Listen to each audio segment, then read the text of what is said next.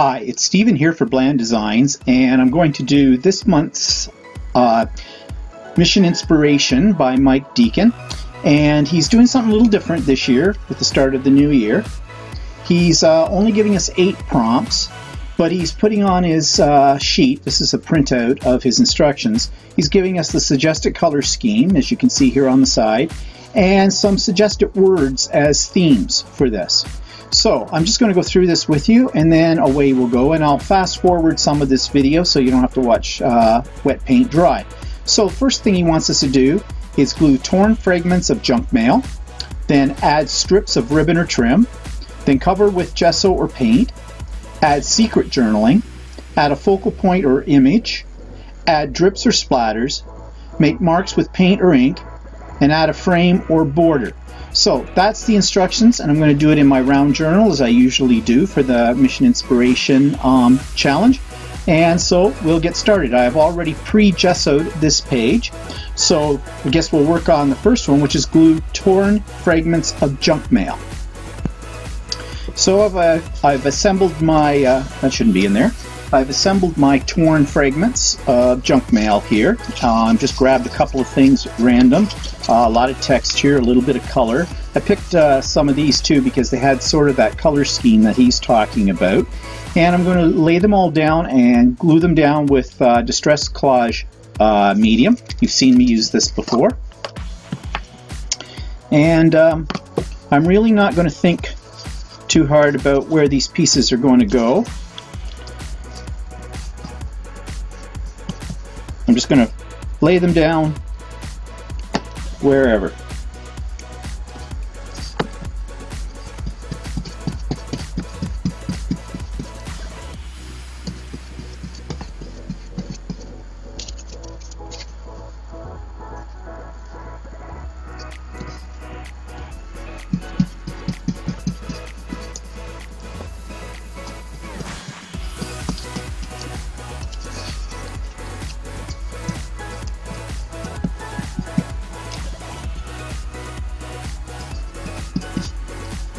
Oops, moving off the side here. You'll notice that my work area is now covered with those non-stick craft sheets, and Tim Holtz makes these, but that's not the Tim Holtz ones I'm using. I'm actually using something that I saw advertised on TV, and I found it in actually my local grocery store. They're called Cookina, I think, C-O-O-K-I-N-A, and they're fairly large.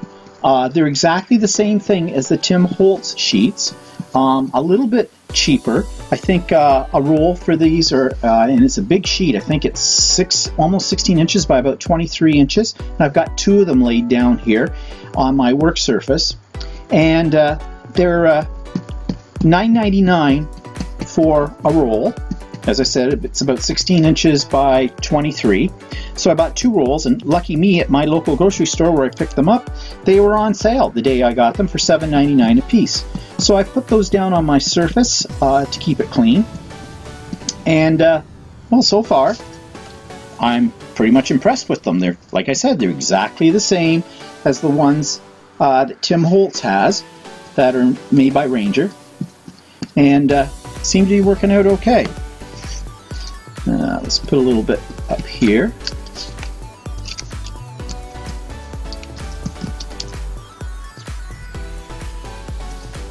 I'll come back later after I heat dry this and trim off those pieces that are going off the page. Let's get some more. What else have we got here?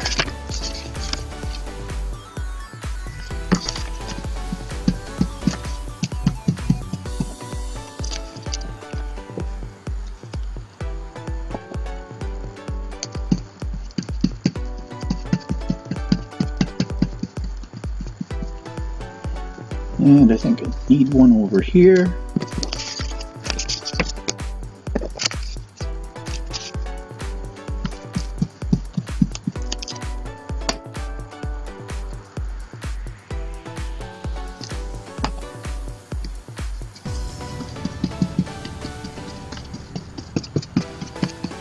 So make sure everything is coat it. Okay, so I'm going to go off and give this a blast with the heat gun, trim the edges around, clean out my mess, and move on to the next step. The next prompt says to add strips of ribbon or trim. So I have a selection of things here, and I picked out some that's blue because that's one of his color schemes. And then I've got this sort of woven trim, and I'm just laying it out. I've got a piece of gold here too, but this one I don't know if I'm going to use that. This one's just a plain piece. I might just stick to just this blue and this piece of trim, and I guess the best way to put these down is probably to use some more collage medium. So okay, so that's what I'm going to do. This might give me a problem sticking.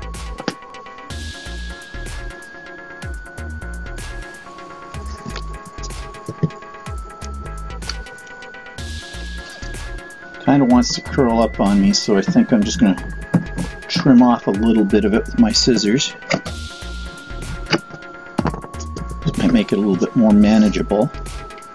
Or maybe not. Okay, let's see what happens if I can get it to lay flat.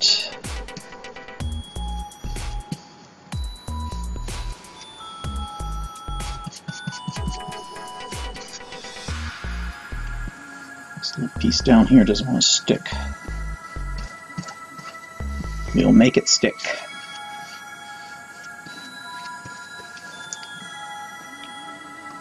And then I think I'm going to put it across the middle. Now I'll take another piece of blue, put it across down here.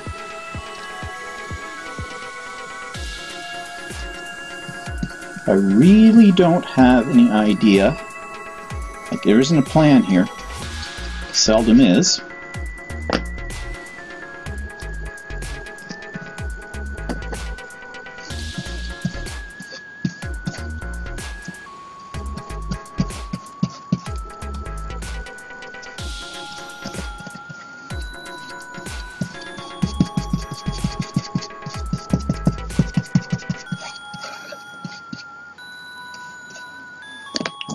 Trim this off here.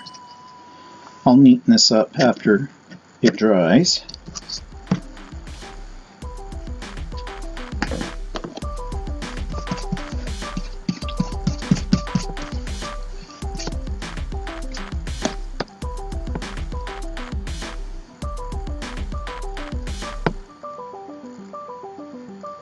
Yeah, I'm going to do that, and I don't know why, but I'm going to do it.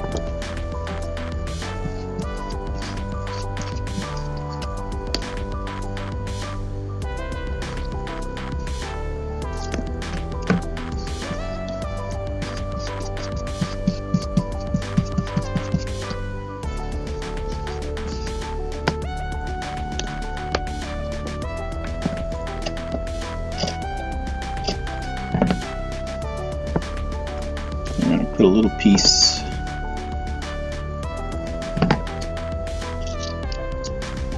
down here.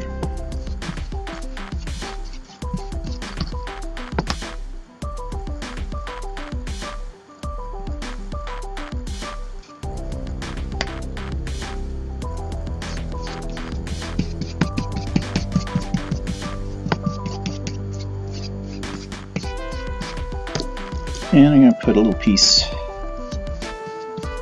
along here.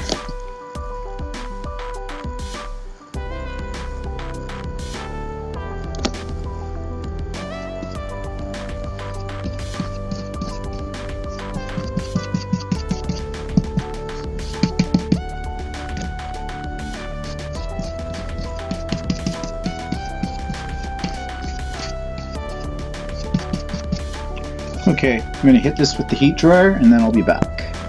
The next thing on our list is to cover this with gesso or with paint. And I don't think I want to use gesso. And my focal image, I'll show you my focal image, comes later, has sort of these orangey tones to it, wood grain kind of things. So, although mind you, I'm only going to cut out the cheerleaders, but I'm thinking one of the colors, these are the 3 colors that we're using today according to the prompt. So I'm going to use the yellow, but I think I'm going to water it down using my spray bottle, and I'm just going to give it a wash. And we'll see what happens with that. So put a glob out, that's probably more than enough.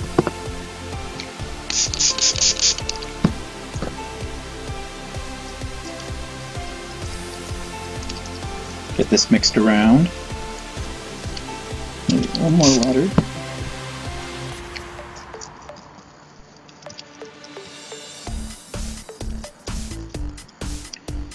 And away we go.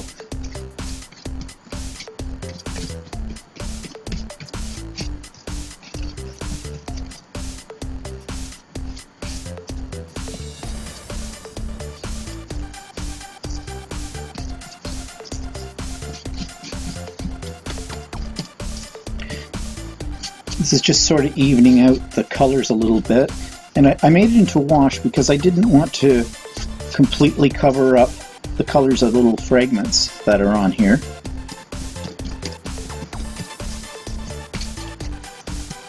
And I guess I put out just about the right amount on my craft sheet here.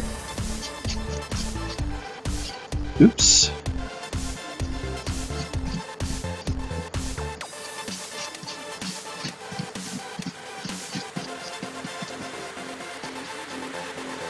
Okay, I'm going to dry this and then I'll be back. So the next thing on the list is to add a focal point or image. And what I did was I found this image of cheerleaders. It's a Norman Rockwell painting. I love his stuff. I bought an old book at a used bookstore of all of his stuff, and I ripped the pages out, and I really like the images, but then who doesn't like Norman Rockwell, right? But I also found this in my stash, this little piece of burlap, and my original intention was to glue it down when I was putting these other pieces down, and then I forgot it was there. But what I think I'm going to do now is I'm going to glue it down sort of as an anchoring piece for this image, and I think I'm going to mount the image like this. Now the other thing too, and you probably can't see this on video, but right here it said to add before this stage some secret journaling. I'm really not sure what the whole point of secret journaling is. So I wrote some stuff. It'll look like script in the background.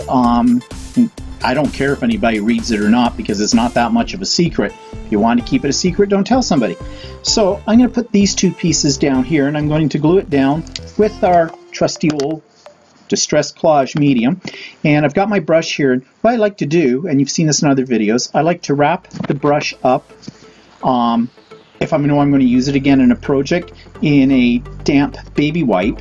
Just keeps it moist, and I don't have to keep running back and forth to the sink to wash it out all the time. After I've used it completely, I will wash it out. So we're going to get some of this down, and I'm going to put it on fairly thick because this piece of burlap is pretty thick in itself, so I want to make sure it sticks. And I'm going to put some directly on it as well.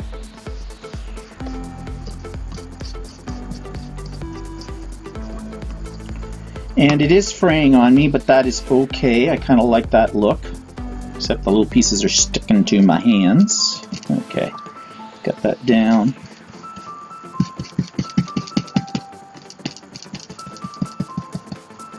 I'm getting some of it in my brush as it frays.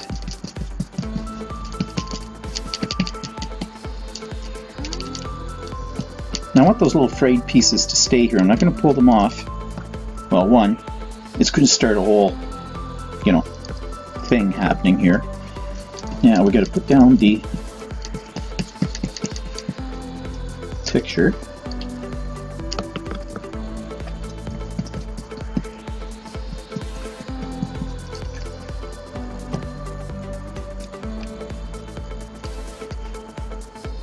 I'm going to make sure I have this lined up where I want it to be, because my holes for the book are here, so the page is going to go in this way.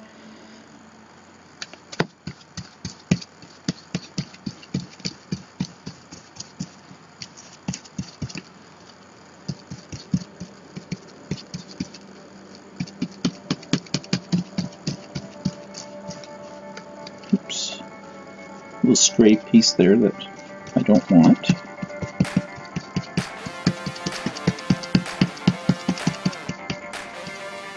Okay, I'm going to give this a hip heat gun, and then I'll be back. Okay, the next thing to do is add drips or splatters. And I've still got the two colors in the color scheme that I haven't used at all in this project. So I think what I'm going to do is I'm going to put a little bit out of these colors, of these two blues. And I'm just going to water each one down. And using my fan brush, I'm going to add the splatters. I don't think I want that many. I'll start with the darker blue.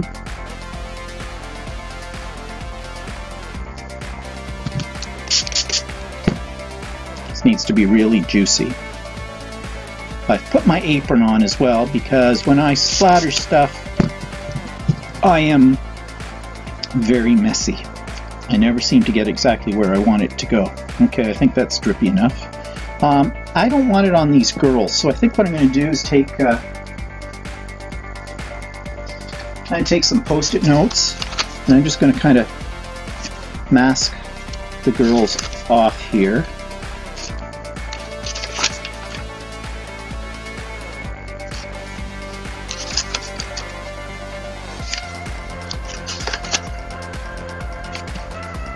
Okay, I've got that. Now let's get back to this and let's see what we can do.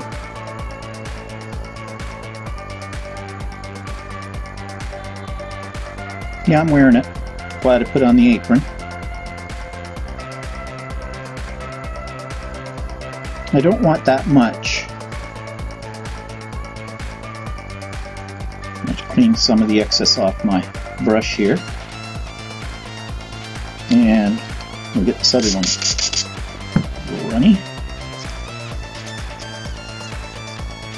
Got a little bit of the other color into this, but I don't think that's going to hurt things. Doesn't really matter. I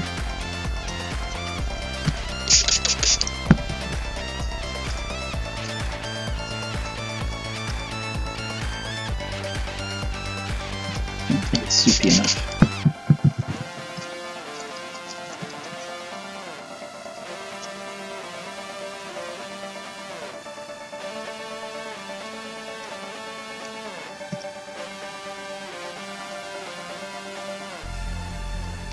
Okay, I think that's enough. Okay, I'm gonna clean this up and dry it and come back. The next prompt says to make marks with paint or ink, so I'm going to stick to the color scheme that, get them in here in the shot, that Mike has put on this prompt. And I've got this champagne cork. And I'm dipping it into the darker blue, this blue. It's a metallic blue. And I'm going to tap it off on a scrap piece of paper first, because I don't want too much ink. And I'm just going to stamp it randomly.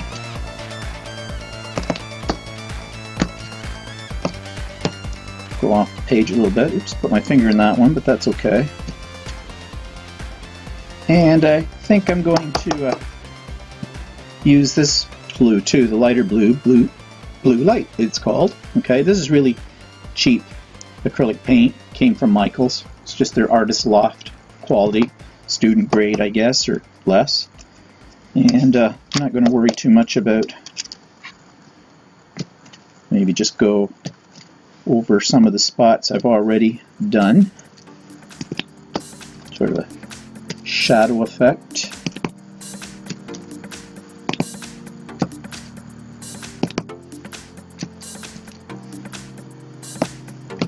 A couple of, kind of mixing my two colors right here together. It's kind of fun. As usual, I don't know when to stop.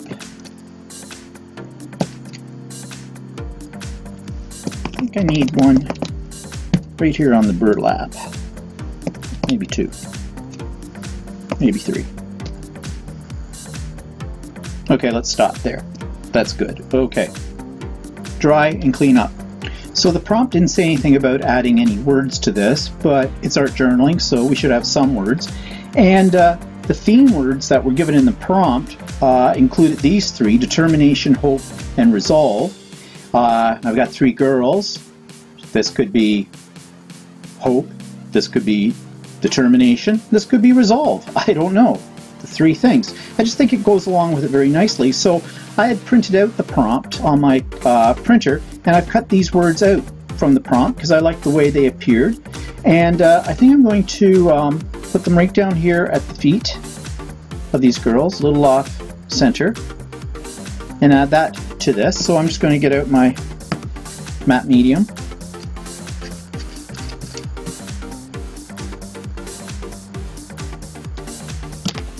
And hopefully the ink will not run. And I stick this down.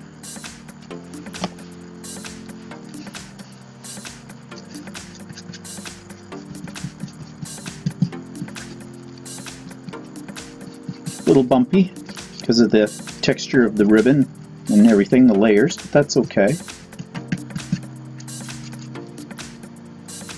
Okay, that's good. So we'll heat that, dry it.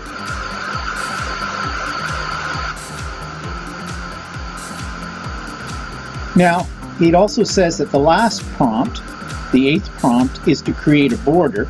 And I am going to do that, and I'm thinking of doing that with Distress ink, and I'm thinking of using the Mermaid Lagoon blue. It's another shade of the blue, keeps in the color scheme, and I think it'll be dark enough and a little different enough that it'll give a nice border.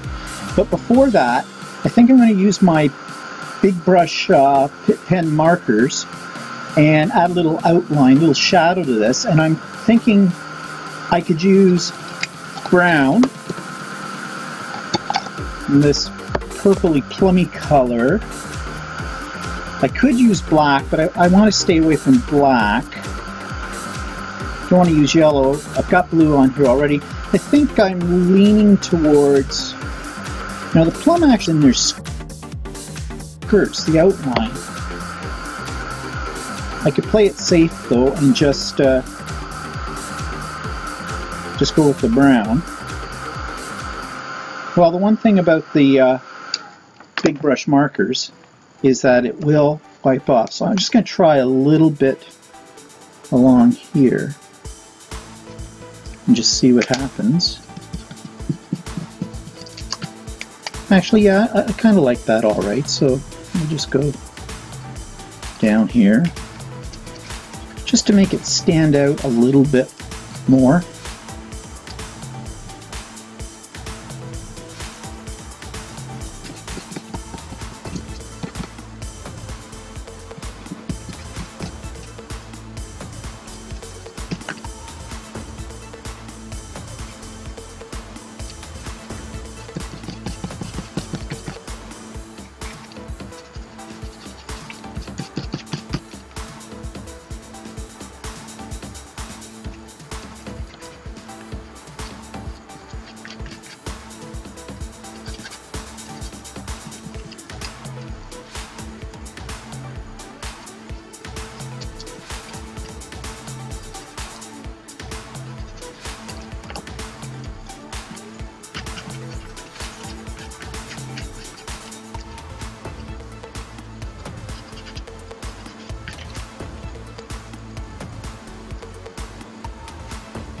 Okay, that's all I'm going to do with that.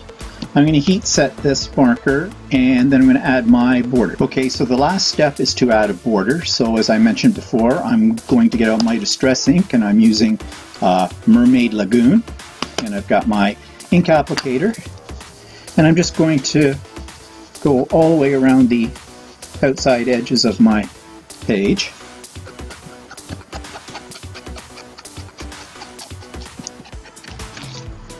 Just finishes it off kind of nicely.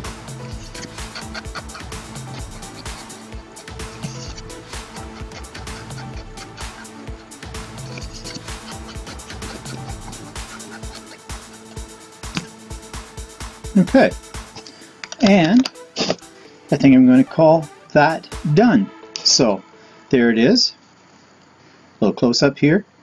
And I'll take several photos of it. And I'm finished. Show you my next one when I get to it. Bye-bye.